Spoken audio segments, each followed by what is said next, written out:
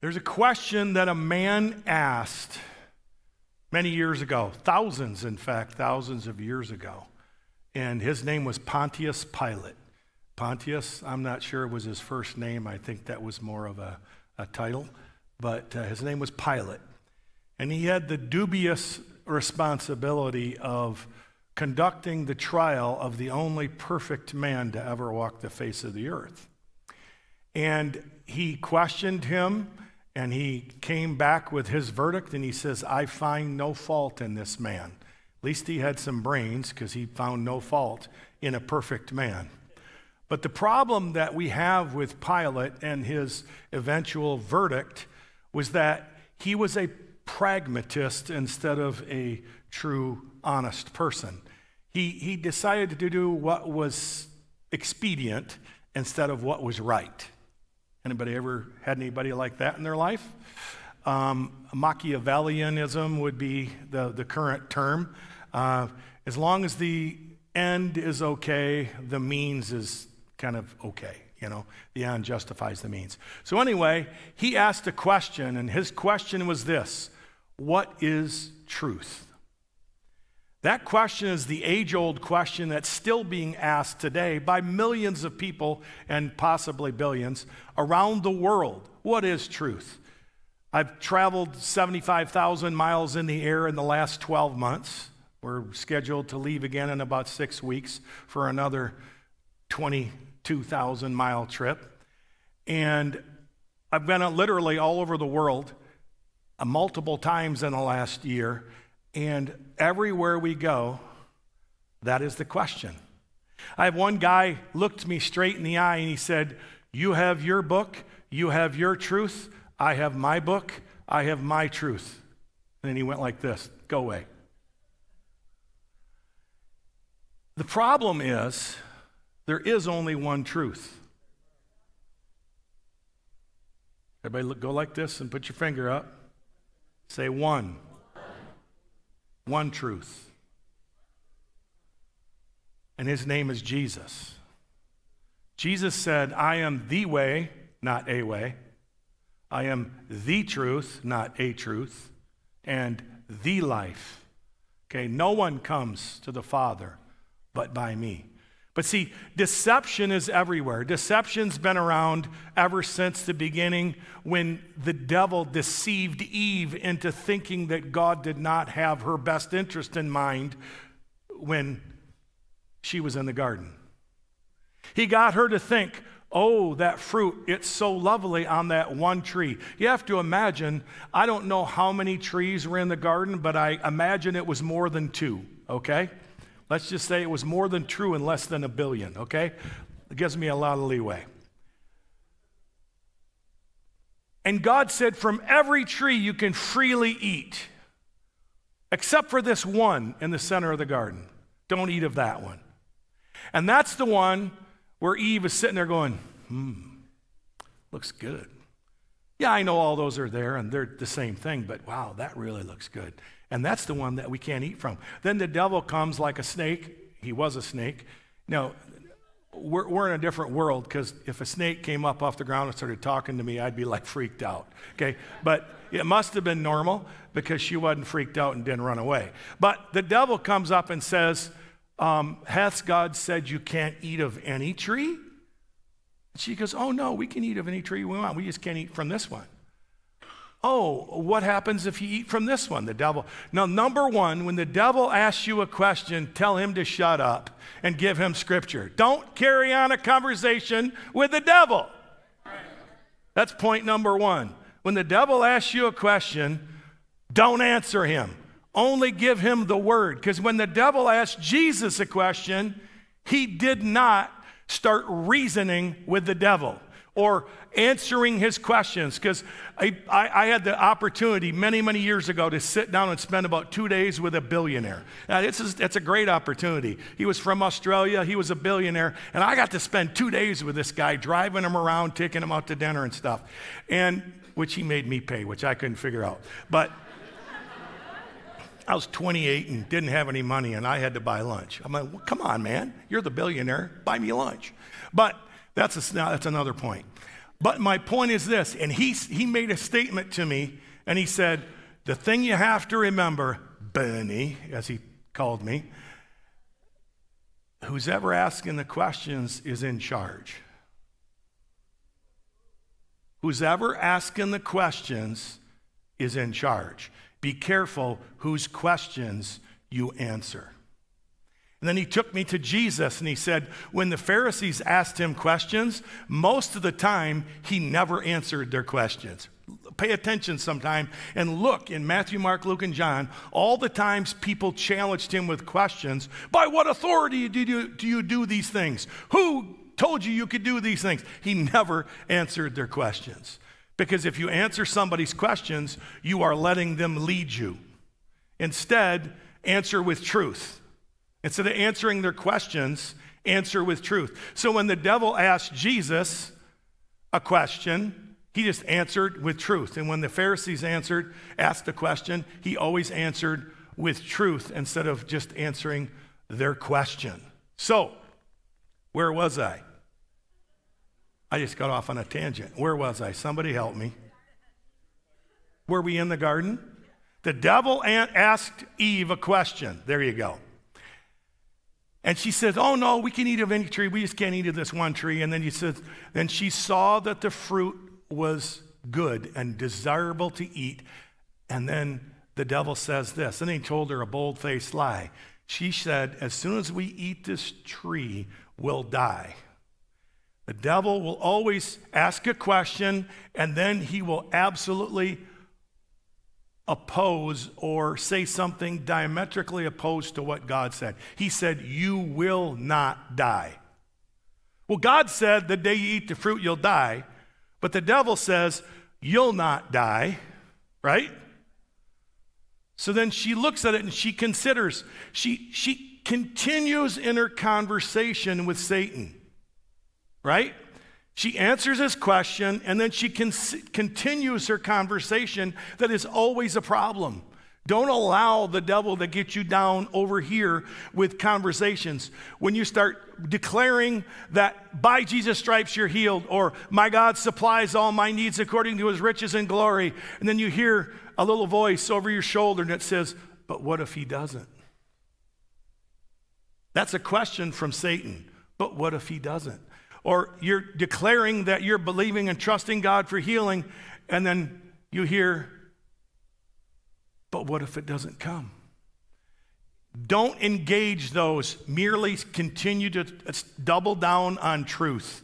Because when the enemy can get you to engage with him and get you off track over and over here in the weeds, he can always get you further in the weeds. And that's what he did with Eve. Eventually, Eve saw it. She saw the fruit and she ate it.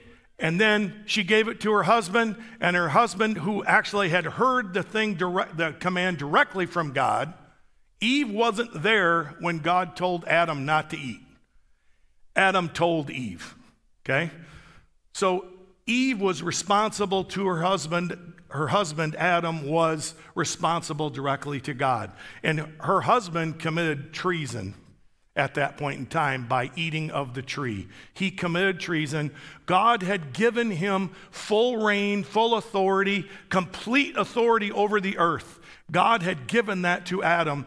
And when Adam ate of that tree, he gave that authority to Satan. As is referenced when Satan is tempting Jesus in the garden, he said, here's all the kingdoms of the world. And he looks at all the kingdoms of the world and all their glory, and he said, these are all mine. They were delivered to me.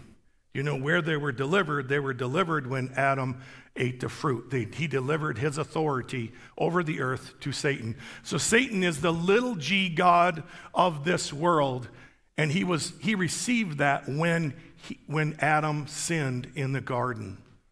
So deception begins when you begin to question what God has told you as truth. So what's the answer to deception? The answer to deception is not reasoning. You can never reason your way out of deception. If someone is deceived, no matter how much facts or how many facts you give that person, it won't change them because they have deception. See, deception is a spiritual condition that occurs in someone's life. When the enemy, Satan, gets someone to believe something that's not true about themselves or about a situation, it's a spiritual condition. Deception is from the pit of hell because the father of lies is who? Satan, the devil. It's the father of lies. So if someone is deceived, it's a spiritual condition. You can't solve a spiritual condition with a natural or intellectual solution. It doesn't work. You can't legislate morality. I know in the 80s we had something called the moral majority, okay? Jerry Falwell and Liberty University, God bless him, Jerry's in heaven. But the fact is you can't legislate morality. What you can do is you can have righteous laws that protect the innocent, and I'm all about that, okay? I'm all about righteous laws that protect innocent lives, okay? But you cannot, you can't make laws that force people to be moral. It just doesn't work because morality is a spiritual issue that can't be solved with a legislative, social, or natural solution. So you can't reason with deception. That's the title of the message today. You can't reason with deception. The only answer for deception is truth. That's the only answer for deception.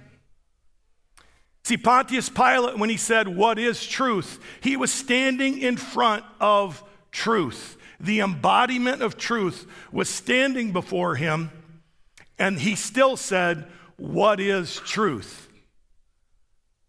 That's the ultimate deception. You're looking eye to eye, toe to toe with truth, and you say, "What is truth?" That's the ultimate deception because he didn't even recognize what was right in front of him. John 17:7 says, "Your word is truth."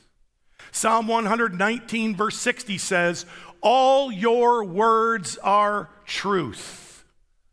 So God's word is the standard. This book, God's word is the standard for truth. Jesus is the personification or the embodiment of truth. John 1 says the word, in the beginning was the word in the beginning was the word, and the word was with God, and the word was God, and the word became flesh and dwelt among us. That's Jesus. See, Jesus is the embodiment of truth. So if we look, he also said, "I am the way, the truth, and the life." See, the nature of deception is they believe that they're right. Anybody ever run into somebody that's absolutely wrong, and they will argue forever and never relent that they're right? And you know they're wrong, and you can't get through their thick head that they're wrong. And you know what? I've been that guy. I hope you have too. I've been that guy who knew he was right. And then you go, oh, later when you realize you were wrong. See, being deceived by nature of deceit, you think you're right, but you're wrong. And the only answer is revelation. It's the only answer is revelation. When the Spirit of God reveals to you. I remember, and I'm gonna tell on myself now. I remember when I was first a dad and a coach. And I coached, my dad coached me all the way through, and I coached all my kids. I have 5 sons, and we played everything with a ball. If it had a ball, we played it. I mean, football, basketball, soccer. We never played hockey because it's not a ball. And I don't like to be cold. So there you go. But all the sports, baseball, everything, we played it all. And I coached them every time they played. I coached because I let somebody else coach my kids once, and I was like, they don't know anything about this game. So I coached. I had a lot of fun coaching, and I was kind of intense, as you can't hardly imagine I'd be intense about anything, would you? But I was pretty intense. They kicked me out of ASO soccer. They said, you aren't supposed to win every game. I go, then why play? Because ASO soccer is like, you ain't about winning. And I'm like, yes, it is. Everybody keeps score. They say they don't keep score. Everybody knows who's winning every game. Come on, stop with the hooty-hoo. Everybody knows who's winning. Well, we would win 10-1 every game. When they got sick of me, they asked me to leave. And I wasn't being mean. My kids were just better. But the point is, when we played, I would get pretty revved up, and my wife would go, honey, you really need to just dial it back a little bit. And I'd be like, no, man, I'm good. And she'd be like, oh, honey, you really need to dial it back a little bit. These kids are like 8. And I'm like, well, it's time for them to grow up. And I wasn't being like vulgar or anything. I was just being intense. It's like, come on, move it, let's go. And they're like, I'm sorry. I'm like, okay, well, a little bit too intense there. But so after probably 2 years of her pleading with me, finally one day I wake up, and I had kind of a bad day with the officials, and they asked me if I'd like to sit in my car or continue coaching. Yes, Pastor Bernie. And I said, no, I'd like to stay here. Then he looked at me and he goes, then shut your mouth. I went, oh, all righty then. I'll do that. And he goes, good. I'm like, okay, cool. So that was kind of my come to Jesus moment. Stop being an idiot and kind of start following the example of Jesus now that y'all think I'm an idiot. Sorry, but that was a lot of years ago. I don't yell at officials anymore. But the point is, I had to have a come to Jesus meeting because I thought I was right, even though I was wrong. And even though my wife was right and told me that I was wrong, I still thought I was right. That's how deception works, okay? And it wasn't until the Spirit of God one morning at like 5 a.m. and I'm sitting on the side of the bed and I'm feeling pretty bad about how I acted the day before and kind of feeling condemned, and the Spirit of God says to me, it says, careful, when you feel you're being unjustly judged, you'll act irrationally. That word right there, he says, be careful, because when you feel you're being unjustly judged, you'll act irrationally. And I was like, because when I was a kid, I got unjustly judged by my mom all the time, and there was a bunch of things that happened when I was a kid that I won't get into or start to cry, and I'm not going to do that. But a lot of things happened in my childhood that were very unjust, and it really scarred me. And so that when I got old enough, I said, dang it, nobody's going to treat me unfairly again. So I had this lie that I believed, that I had to defend myself because else people were going to treat me unjustly. And so when I saw my team getting, I thought, unjustly, I reacted. And so what ended up happening is that with that one word from God, I went, oh. Truth came. See? The next time something's happening, I go, ah! Hold it. I feel unjustly judged. I better be careful, or I'll make a fool of myself. Shows the mouth. Problem solved. What was the difference between day 1 and day 2? I received some truth from the Spirit of God. See, nobody could reason me out of it.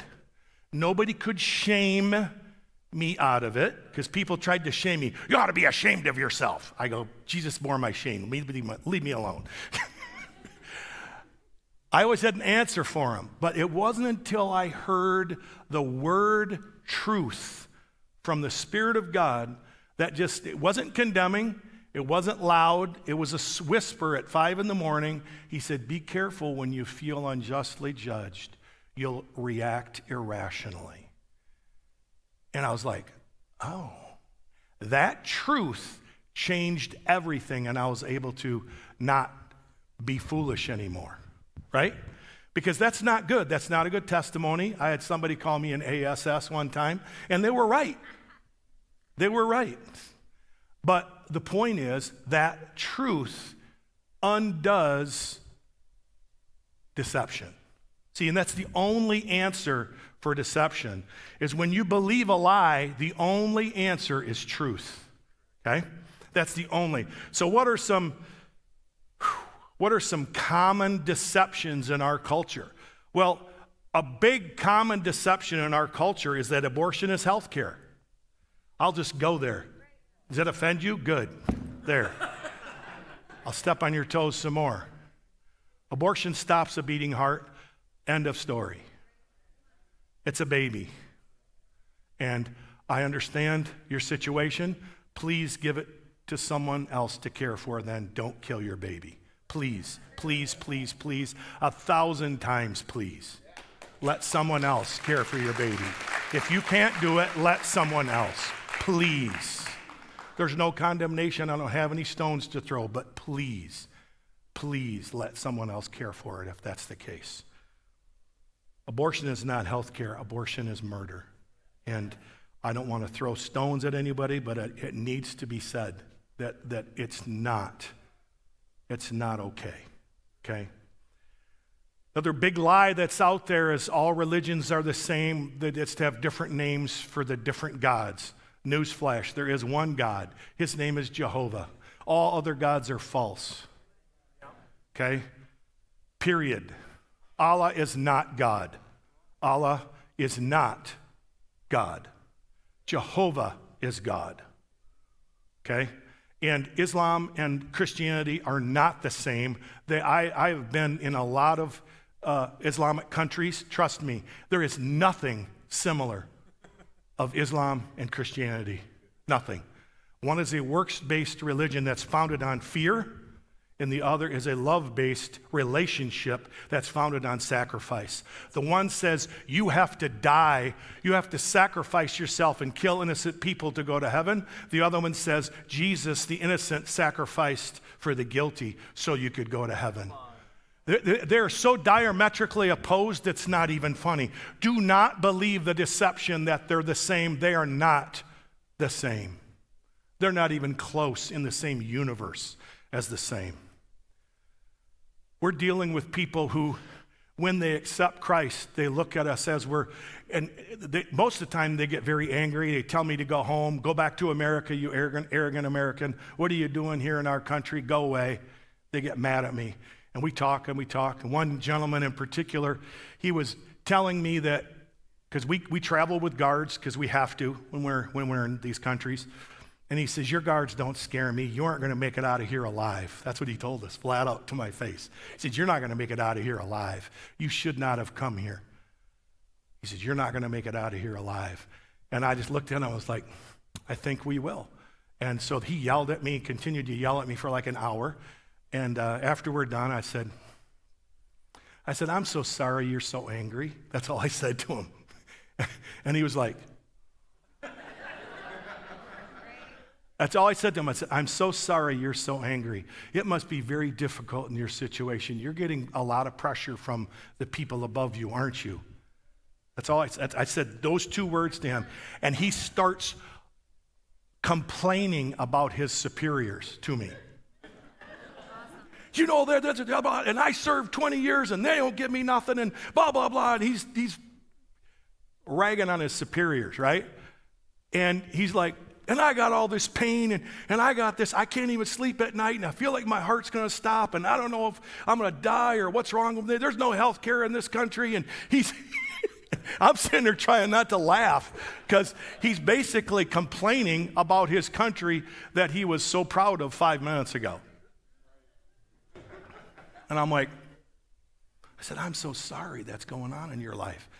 I said, if my God could take away that pain that's in your shoulder and in your heart, do you think maybe that would help? He goes, Why are you here anyway? He starts diverting. Why are you here? Why do you care about these people in the slums? You shouldn't be with the people in the slums. Take care of the educated people. Take care of Americans. Just leave my country. Don't ever come back. I said, I'm sorry, I'm going to come here. Sorry. And he goes, why do you come to these slums? Why do you come to these poor people? And I told him the parable of the banquet, how there was a rich man. And I told it to him like a story. There was a rich man, and he sent out invitations. He invited all the rich people, and they all made excuses. And there was a lot of room at his banquet. And he said, go out and ask the poor and ask the lame and ask them to come in. And they did. And then there was still room. And he said, go and compel them all to come in because I want my house to be full. I said, so that's what I'm doing. I'm going to the hedges and the highways and the byways, and we're taking all the poor and the rejected people of the world, and we're bringing them to God's banquet. His son, who was very angry and very hostile toward us, starts to weep. And he says, that's the most beautiful story I've ever heard. And the man, and I said, could I ask my God to heal you? And the guy goes like this, and so I'm totally winging it. I mean, we're in a really dangerous situation, and I'm winging it, right? And I'm going, okay, Lord, what do we do next? What's next? So I said, I'm just making it up as I go. Literally we're like on the fly. I said, okay, close your eyes and put your hands like this. I had no idea why, I just told him. So he sits there, and I pull up my chair right up next to him. I'm like this far away from his knees. Put out your hands like this. And he goes, he opens it, he won't close his eyes. I'm like, okay, don't close your eyes, I don't care. So I put my hands over top of his hands, and I prayed in tongues for like 10 minutes because I didn't know what to do. Literally, I didn't know what to do. I just prayed in tongues for like maybe 5 minutes. I'm just sitting there praying in the Spirit, and finally I asked Jesus to reveal himself to him in a very real way and heal his neck and heal whatever's wrong with him and give him a soft heart and reveal himself, that Jesus would reveal himself to him in a tangible, real way. And I closed my eyes. I opened my eyes and I look up and he's weeping. This man who threatened to kill us 15 minutes earlier, about half hour earlier, he's weeping. His son's weeping. And I said, is your pain gone? And he goes, all my pain's gone. And he goes, how'd you do that? What spell did you use? I said, that's a spell. His name is Jesus. If you'd like to receive him, you can. And he looked at me and he goes, no, I don't want to receive Jesus, but thanks for, my pain's gone. So he had some people in his captivity or whatever that we needed to get out. So I said, now you need to let our guys go, because he had taken some of our guys as hostage. And so we told him that, and he actually did. He released 3 of our guys. He's still holding 1, but he had 5. He killed 1, released 3, and he still has 1. But so my point is, it wasn't until he was encountered with the power of God and truth and actually the Spirit of God that he was dumbfounded, didn't know what to do. You see, and that's the only answer for this deception. I've had different people in different situations look at me and say, so you're telling me everything I've ever been told for my entire life. These guys are in their 50s and 60s. Everything I've ever been told for my entire life was a lie. I said, it's not the truth. Jesus is the truth. And they have accepted Christ today. And they're people that were sold out, ready to die for ready to die for what they believed. But because they encountered truth, the person of Jesus. See, truth is the person of Jesus, and it requires the presence of God. It requires revelation knowledge, and you can't do it with reasoning. You can't do it with fancy speech. It wasn't a great oration that got their attention. It was the presence of God, and it was the presence of Jesus that got their attention. That's what gets people's attention, is truth. Jesus said, you'll know the truth, and the truth will make you free, will set you free. See, truth is rigid. 2 + 2 is 4. In every culture, 2 + 2 is 4. Now, in our culture, they're trying to tell us 2 + 2 is whatever you feel like today. But the fact of the matter is 2 + 2 is 4 anywhere on the globe. 2 plus 2 is 4. It's rigid. Oh, that's so rigid. Christianity is so rigid.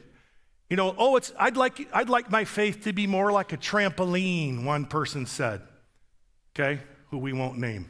But he said, oh, my faith is like a trampoline. It gives and gives way. Do you understand one thing about a trampoline? A trampoline won't work unless there's a rigid framework.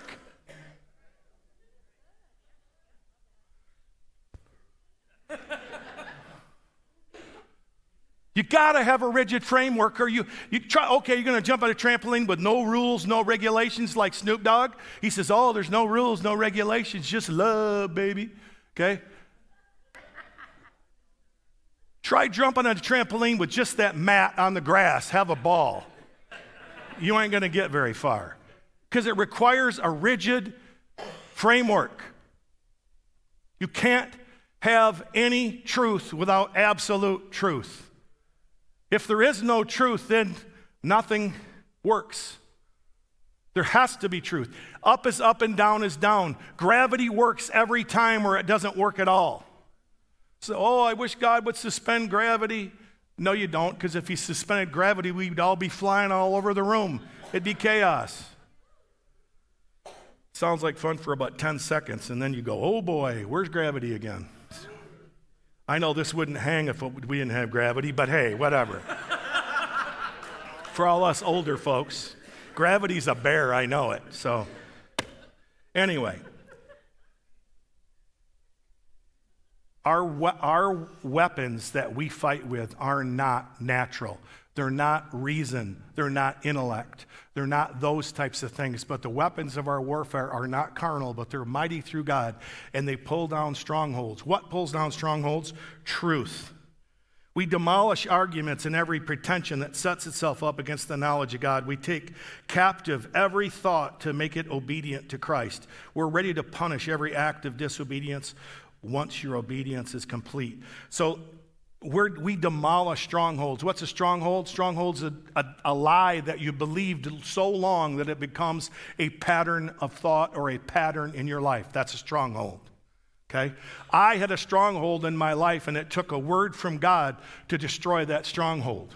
That stronghold was limiting my effectiveness in ministry because people were going, that's crazy, right?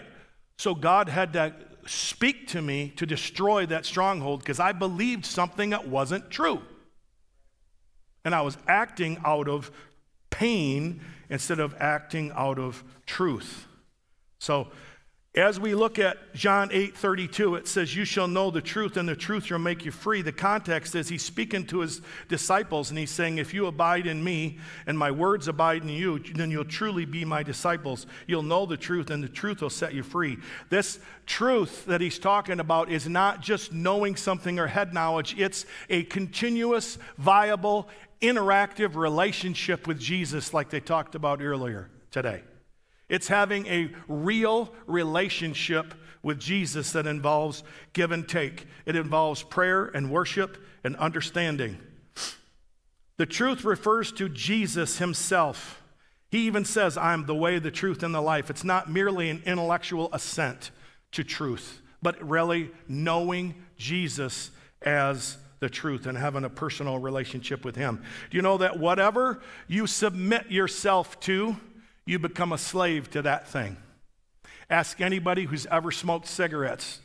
They would tell you they become a slave to the burning stick. I used to smoke cigarettes. I understand.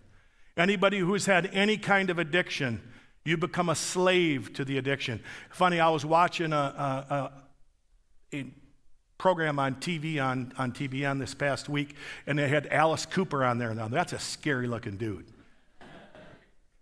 And Alice Cooper did a lot of drugs when he was singing, right?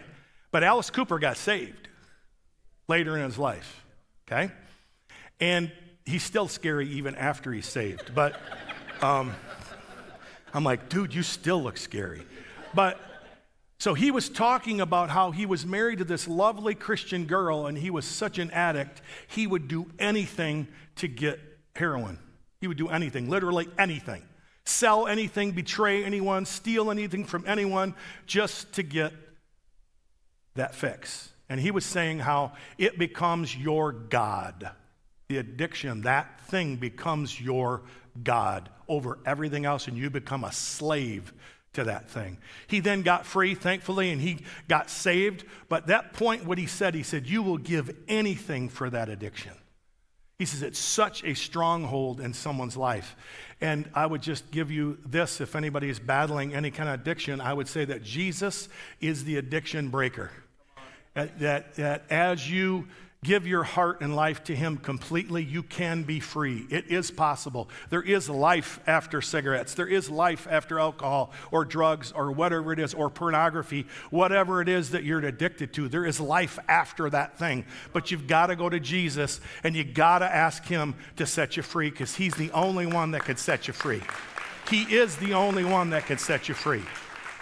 And there's 12-step programs, and God bless them, and there's freedom ministry, and there's this and there's that, but ultimately Jesus is the only way to break free from any addiction. He is the only way to break free. And I would, if you're struggling, I would encourage you to go somewhere where they use a Bible as your tool.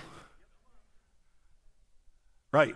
Where as you do some kind of freedom ministry or addiction recovery ministry that uses the recovery Bible or some kind of Bible like that as their handbook, because Scripture is the only way and Scripture is Jesus, so the two of them together. It's not merely an intellectual understanding, but it's a deep personal relationship with Jesus that will meet that need.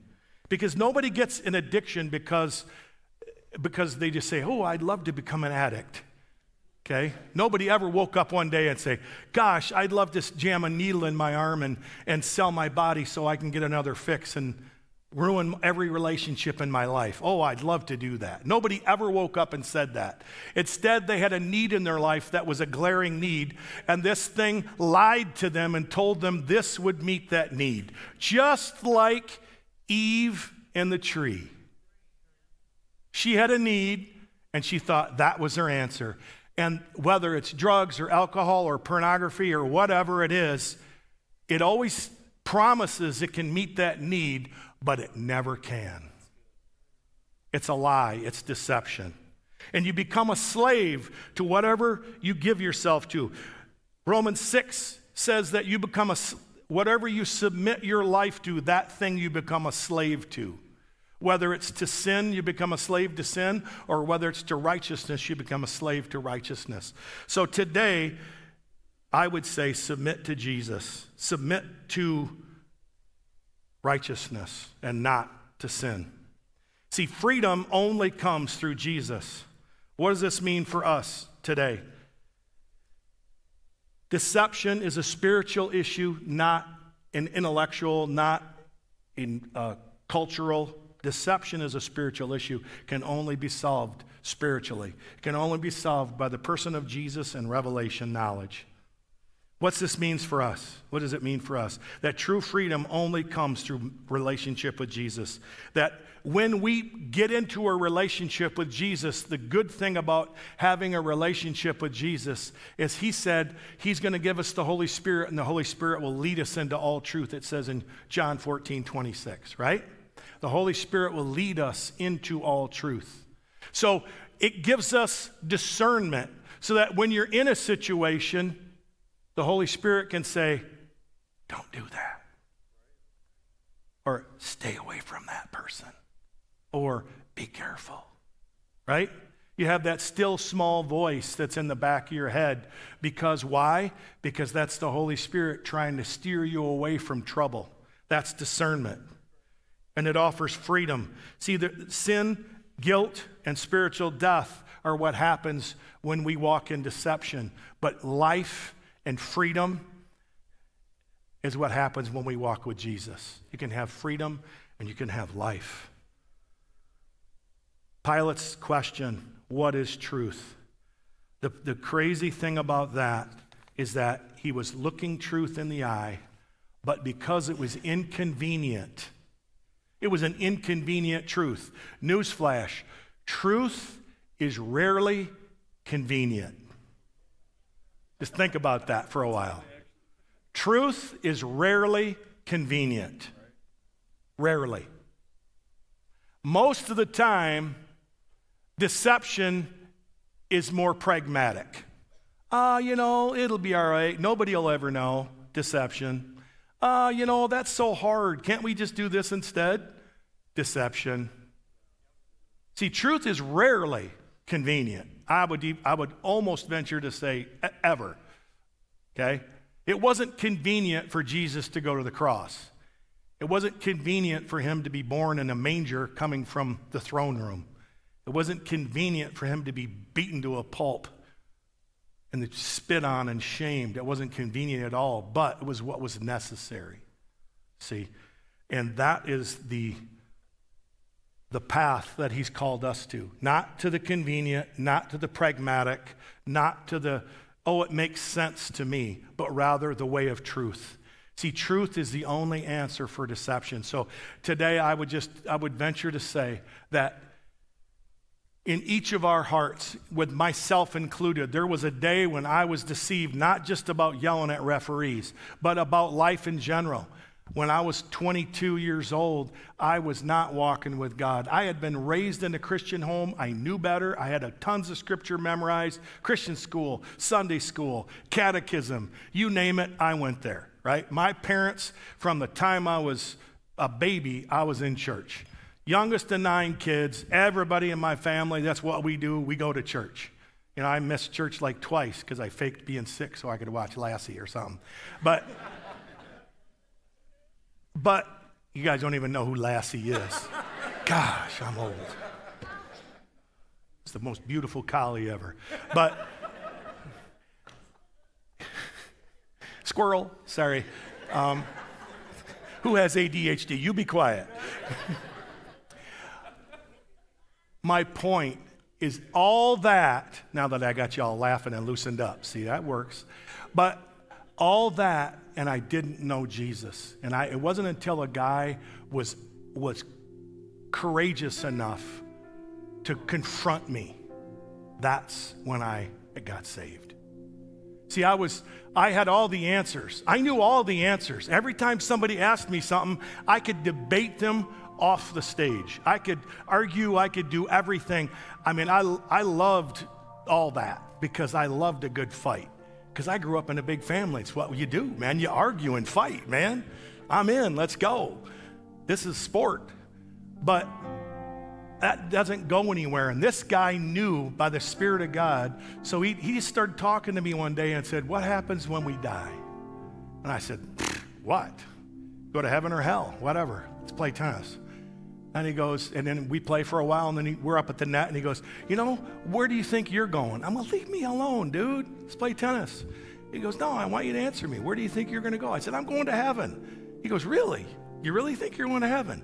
I said, yeah, I'm going to heaven. He goes, how do you think someone goes to heaven? And I said, I asked Jesus to forgive you your sins, and he washes you, and then you go to heaven. He goes, how do you think Jesus can forgive? And I told him the whole thing. He died, lived a sinless life, came from heaven, lived a sinless life, died on a cross, raised from the third day. He's coming back again to judge the living and the dead, which is straight out of the Heidelberg Catechism. So,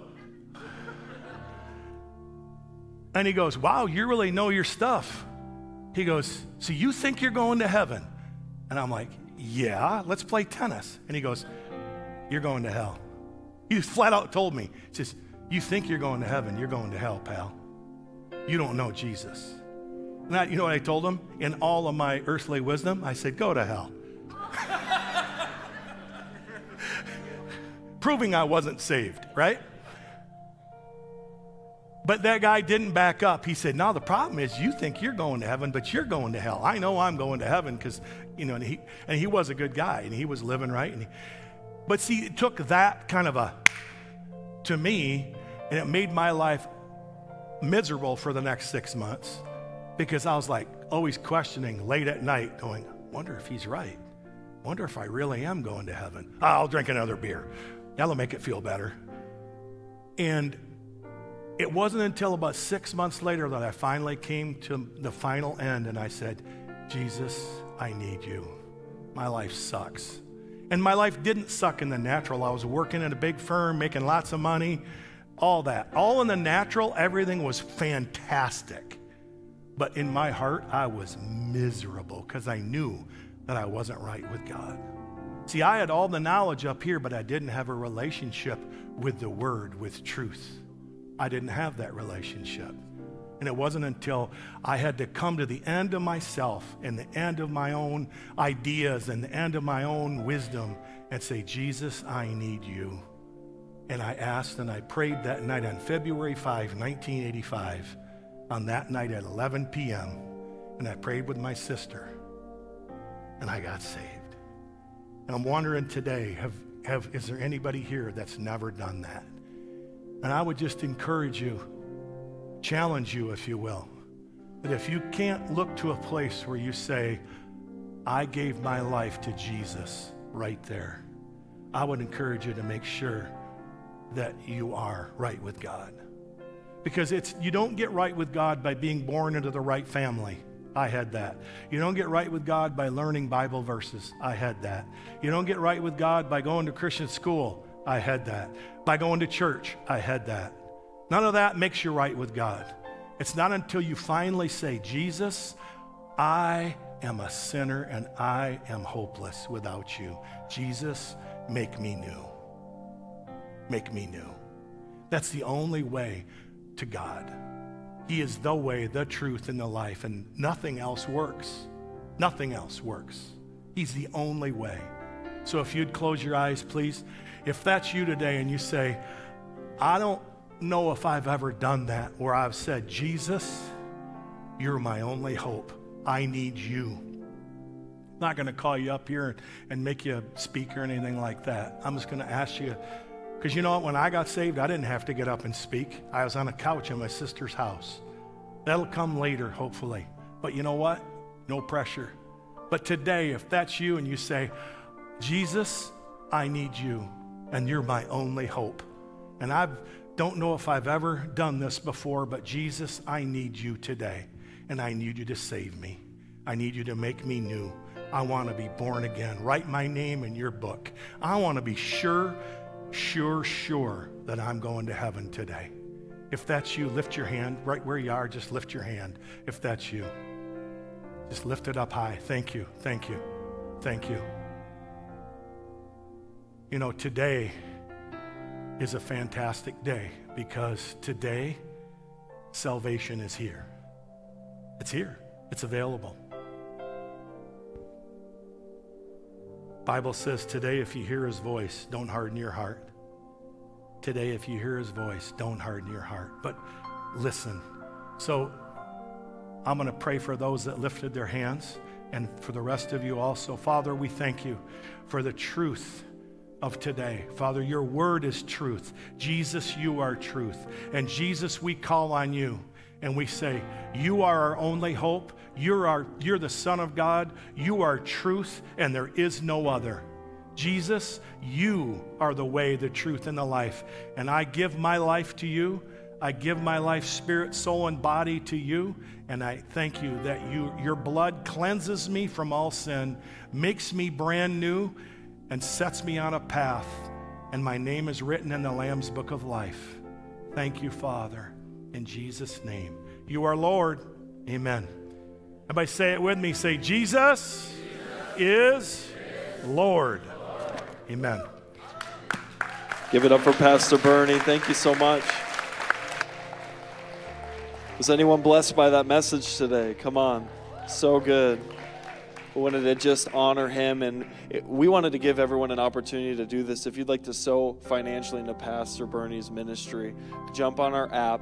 We have a spot that you can literally select the category on the Give tab, and you can choose to sow into him. I just love it. There's so much that came out even first service, and he's doing an incredible work. We want to have the opportunity to sow. He's sowing into churches, sowing into Pakistan, and his ministry is touching the world. So thank you for being a part of today, Bernie. We really appreciate you. And 3 John, it says this, please continue providing for such teachers in a manner that pleases God. for they are traveling for the Lord, and they accept nothing from people who are not believers. So we ourselves should support them so that we can be partners as they teach the truth. So as Bernie's teaching and he's going to different churches and he's going to different places all over the world, we actually get to partner with him, and that's how the Lord receives that. So if you'd like to partner, again, we have the app. If you want to use the website, it's resonline.org. There's a tab at the top that says give. Please go there. If you're one of those people that just loves using cash, we have envelopes in the front of the seat, and the boxes are in the back. And we'll make sure you write guest speaker. Yeah, it's guest speaker on that. So please take advantage of that. We want to sow into Pastor Bernie. Also, Jacob, if I could have that, the salvation card for those that raise their hand. We want to get in touch with you, so please fill out this card. Even if you maybe didn't give your life to the Lord today, but you need help or you're going through something, we find out all the time as somebody that's just going through in the hospital or going through something in their family, please write that out so we can be praying for you as a staff or visit you if you're in the hospital. We'd like to take advantage of that. A couple more things. Fred and Val, would you be willing to stand up? Come on, give it up for Fred and Val. We love them. Do the smile and wave. I want everybody to see your faces because Fred and Val lead the 11-step group here. They literally use the Life Recovery Bible. They have been doing this how many years? 12 years. And yeah, come on. Working with families, working with couples, working with people individually. You guys can be seated just to sow into them. And fun fact, when I first came to this church, I was the guy that tried to sit in the very back row and get by without anyone noticing me. Fred and Val were greeters at the time over at that door right there in the children's entrance. I remember exactly where it was. And he was ever so kind to me, and everything inside me was screaming because I just wanted someone to leave me alone. And I walked all the way in. I was a part of worship, and Fred came up to me and was led by the Lord and goes, you have a calling on your life, and I see it. So this man not only knows his word, but he knows how to be led by the Spirit of God. So take advantage of their ministry. They're doing such a phenomenal job. If you need prayer for anything, please come up front. We love you guys. Have a good weekend. Thank you for coming.